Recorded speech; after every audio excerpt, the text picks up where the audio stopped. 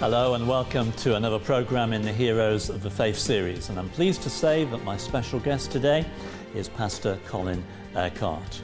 Colin is known to many of you as a apostolic leader in the Kingdom Faith Church, where he was the founder of it as well. Also, more recently, very well known as a writer and as a broadcaster, and as well as an international speaker at conferences. Colin, lovely to have you with us. Thank you so much for joining us today. It's good to be here. Colin, I guess most people, most Christians have prayed at some point or another for revival. They want to see, they want to experience it. How would you define revival? It's become almost a meaningless word now because people take it to mean whatever they experience, you know, a little move of the Spirit in their lives, and they say this is revival. Of course, what the word technically means is a bringing back to life. Really, I think the only way that you can define revival from a biblical point of view is that it's bringing God's church back to living New Testament Christianity. So you begin to see really the New Testament life, love, power and fruit that you read about in the scriptures. When you look at your story, you were vicar at a certain time of a church called St. Hughes's Church in Luton, where things began to happen. Do you think what happened at St. Hughes's Church, Luton, was revival? I never called it revival when I was there. We didn't call it anything.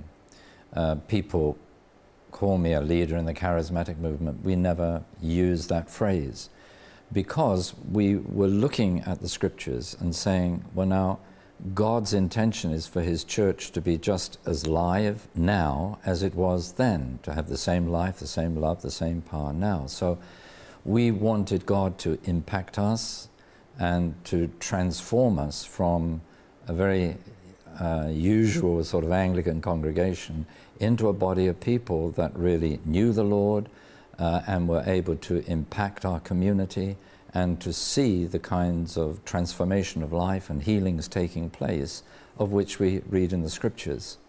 So that was our motivation. It wasn't that we were trying to be revived or anything like that. I would probably not even have understood what revival was in those days.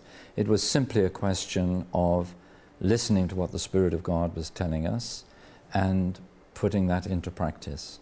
He did the rest. Now, I remember you telling me that the bishop told you that the two previous vicars at that particular church, I think, had nervous breakdowns and left, and he'd said to you, well, if you go there and sort of spend a little time there, I'll move you on to somewhere that'll be a bit better. So what happened that caused you to have an impact in that community where maybe other ministers had gone in and no effect at all? Well, the short answer to that is God happened. Because although it was, you know, they were a very nice group of people and had done a magnificent job in opening a new church building without there being a penny of debt. So they were very good at raising money and providing this building. But none of them really were born again or filled with the Spirit or had personal relationship with God. So it was like beginning an entirely new and different walk with God than anything that they'd known before. And the way we got launched into that was simply by looking at the scriptures and say, well, now look, in the Acts of the Apostles, this is what the church was like. Now we look at what we're like, and you would say, they are so poles apart that are we really part of the same faith?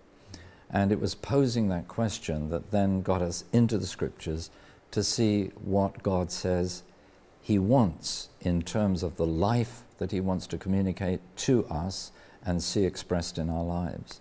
So it was a question of seeing one group after another come through to really being born again, filled with the Spirit, but there was such a level of repentance and wholehearted yieldedness to God that right from the very beginning they became disciples.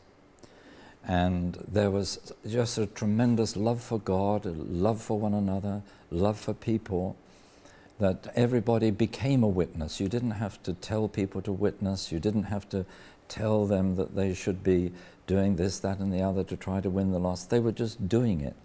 And it was the same with the healings. Most amazing miracles were happening just because people had met with God, encountered Him, their lives were full of the Spirit. There was this intrinsic love and faith without necessarily, having to preach this or try to make anything happen. Really, my experience of revival then and subsequently was God takes things out of your hands and into His hands.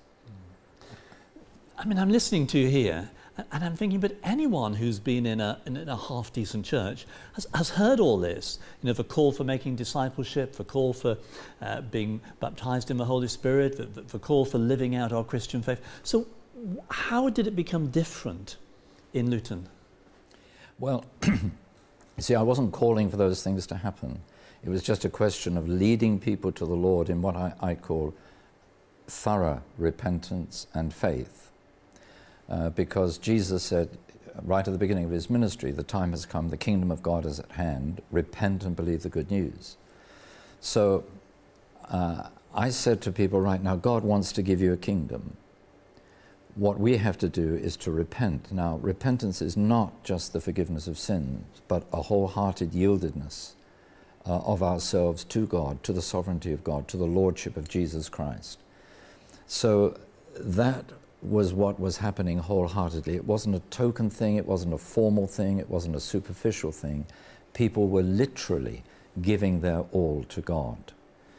And I think it was the depth of repentance plus the faith in the Word, because before we led anyone to the Lord, we ensured they knew the gospel, that they knew what it was to be crucified with Christ, and the way they were led to the Lord, they actually sort of experienced that death with Christ.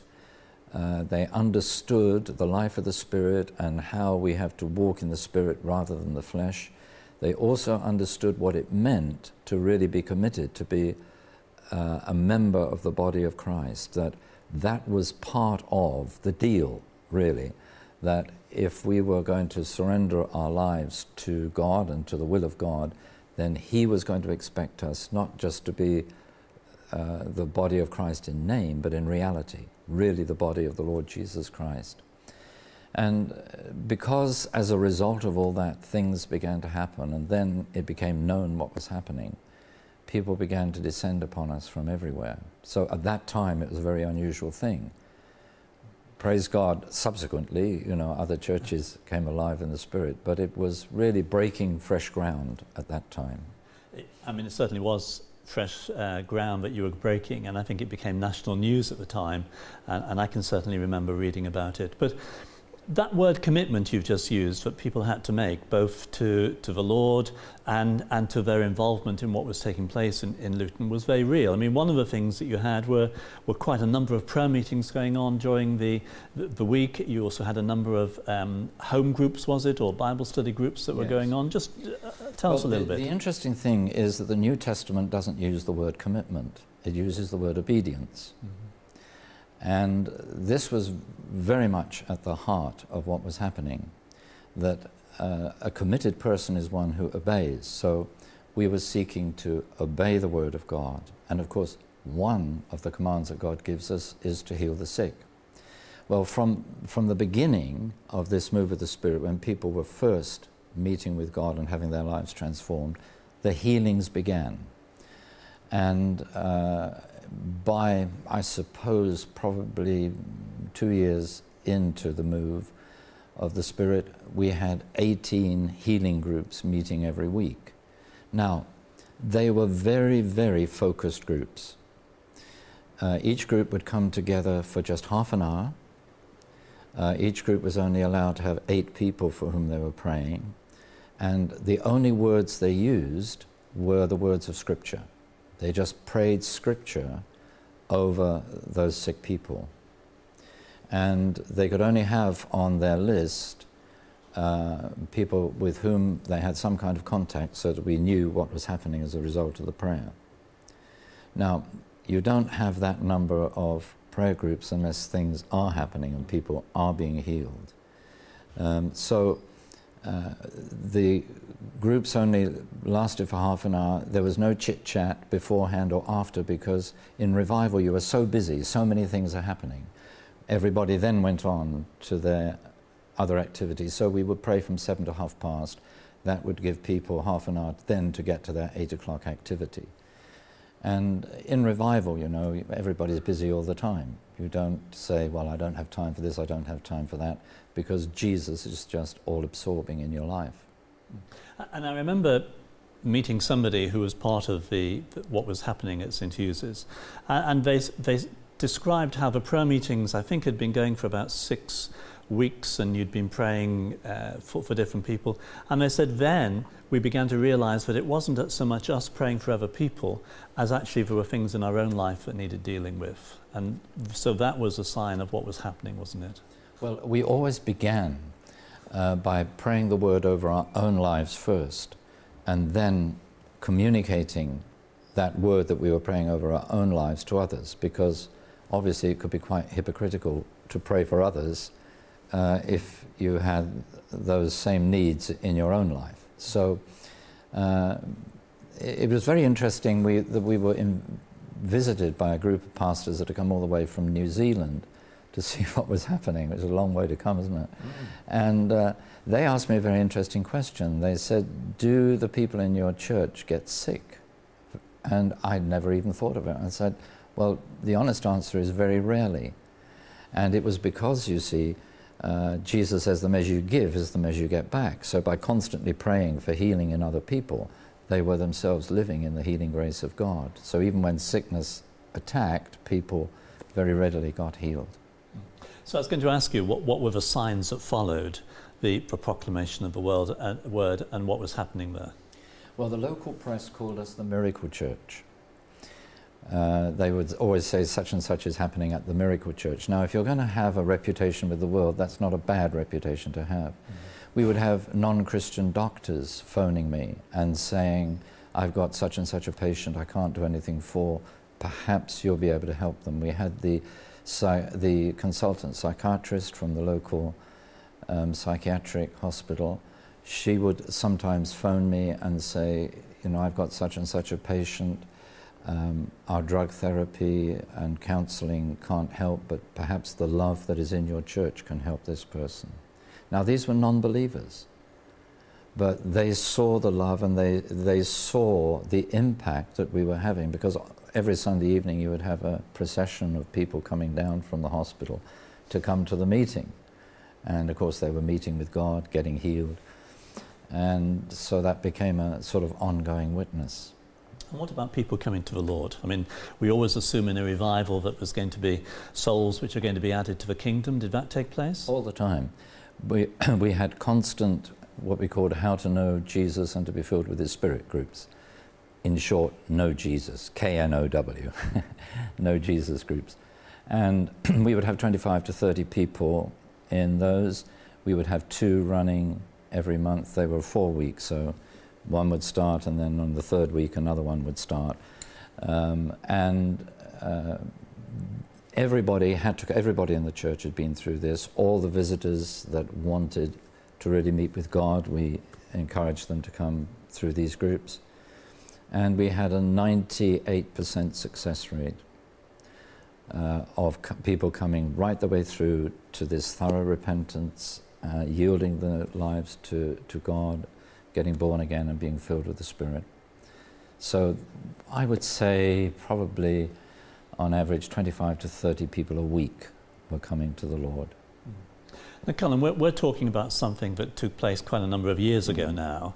So was that just a one-off thing that happened in your ministry, or have you experienced revival in an ongoing manner? How would you describe what's been happening? Why that is so significant for me is that formed really the basis of the rest of my ministry. I mean, although those things happened over 40 years ago, everything that followed really was birthed out of what God did at that time. And yes, we had remarkable revival. In some ways even more remarkable than happened in Luton. we became a community. We had a community actually within the congregation in Luton. When I left and started to travel, the ministry became so demanding that we had to have more people come and join us. So we formed a community. Kingdom Faith was originally like a ministering community to people, and we had teams going out all over the place and so on. But there within the community, we had to keep meeting with God, and we had this amazing revival really in the holiness of God, where God just came. I mean, literally it was, I know no other way of describing it than one night God just walked into the room in His holiness. We'd been seeking Him with great intensity for about 5 weeks before that. And we were due to do a whole lot of evangelistic crusades, major things in various places around the country.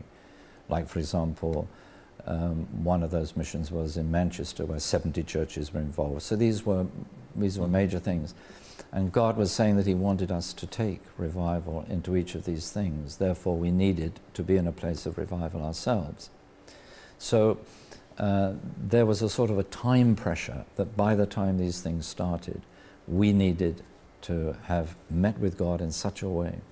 Well, what really happened then and subsequently, because of course it went on for years afterwards, is that I would preach, and sometimes even before I got to the end of my sermon, hundreds of people would run forward. They'd just fall on their knees and their faces before God. They'd start crying out to Him. People get born again, filled with the Spirit, healed, delivered, with nobody ministering to them, nobody praying for them. I would be flat on my face, literally, on the platform, just meeting with God in His holiness, and I'd just look up every now and again to see what was happening. And this happened night after night, week after week, month after month, wherever we went.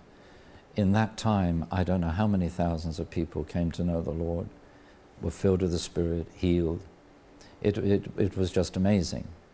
But the interesting thing for me, when I compare it to what others have called revival, is that it was totally spontaneous. I mean, it was God. It was almost as if we didn't have to do anything. I mean, we preached the word, obviously, but it was like standing back and watching what God would do. Amazing. We're very good at calling things revival. If you open up a Christian magazine, you'll see revival meetings. Even on TV, we see the adverts for revivals taking place. But apart from your experience in your own ministry, have you been to any places around the world and experienced revival taking place? The only place that I've seen the same life and dynamic that we were experiencing in those days was in South America, in the big revival churches there. And it was my privilege to preach in some of those churches, you know, where a congregation may be as many as 150,000, 70,000, that kind of thing. But it was the same life and the same dynamic. It was on another scale because God was doing things in a different way, but bringing about the same life and the same fruit. So that was a great privilege. But it was also wonderful to actually encounter the same life and the same love. It was the love especially. The thing that you notice more than anything else is not the miracles, but the love. The miracles are just the signs that follow. But what is the new commandment that Jesus gives? You are to love one another as I have loved you. And, you know, lots of churches, people love one another to a certain extent, but the as I love you, loving one another as Jesus loves us, there's something just of a unique quality there that only the Holy Spirit can produce among His people. I'm sure there are some people who are listening, Colin, who would say, I long to be in a situation where I can experience the love of God. I long to be in a situation where His Spirit is being outpoured, and all we want to do is just spend time worshipping the Lord Jesus and being obedient to Him. Are there certain things that we can be doing in order to move to that position where the Spirit of God is free to move in our midst? Well, we can't force God. Obviously, He moves according to His own plans and His own purposes in His own time. But it was the great revivalist Charles Finney who said that you can have revival anywhere you choose at any time, so long as you're prepared to pay the cost. And I would say that there's a lot of talk about revival. There's a lot of people praying for revival. But I think prayer for revival is almost a waste of time. That the only way to pray for revival is to pray to be revived. You know, when people pray for revival, they're almost praying for other people instead of saying, Lord, I need to be revived. You know the old revival prayer, Lord, send a revival and begin with me. Well, there's a lot of sense in that. And of course, Jesus teaches us that the measure you give is the measure you get back. So I think it's coming to the place, what we can do ourselves is really to come to the place where we are so yielded to God ourselves that we can experience much more of Him than we have in the past. That's why I say in Luton, it came out of that deep repentance, yielding of ourselves to God. The movement that I spoke about when we were a community of Hyde, it came at the end of 5 weeks of really intensive seeking God. Really, it was 5 weeks of repentance, which might sound ghastly, but actually there were 5 wonderful, wonderful weeks. And you would say that when we started, we were in a good place with God. We were a ministering community in the power of the Spirit. We were being invited all over the world. So, you know, it wasn't that we were dead or lifeless or anything like that. But God wanted to take us to another level. So we had to give ourselves to Him at another level. Can I pick you up on that? I mean, you just, God is sovereign, but you said there's a paying the cost. Mm-hmm. and you've just talked about 5 weeks of repentance. Mm-hmm. I mean, what do you really mean when you say paying the cost? Of yielding yourself wholeheartedly to God. So does that mean, you know, right, no television, no reading magazines, no books, just spending time studying? What do you mean when you really say that? It's a matter of the heart. It really is the heart. How fully are we heart surrendered to the will and purpose of God? Of course, it involves cutting out of our lives whatever is counterproductive to the will and purpose of God in our lives. But it's not saying, you know, give up television and you'll get revived. Actually, when we got revived, we didn't have much time for television. Not because we thought television was evil, but because there just wasn't time for it. We were so involved in what God was doing. But no, it's understanding that Jesus really is our life. And it's not just a question of only people that are involved in full-time ministry. Of course, this has to impact others. Like that movement that I'm talking about, out of that we had 2 leaders' conferences every month for 3 years, apart from August, the holiday month. But for 3 years there were 2 conferences. So many leaders wanted to come and be impacted by what God was doing.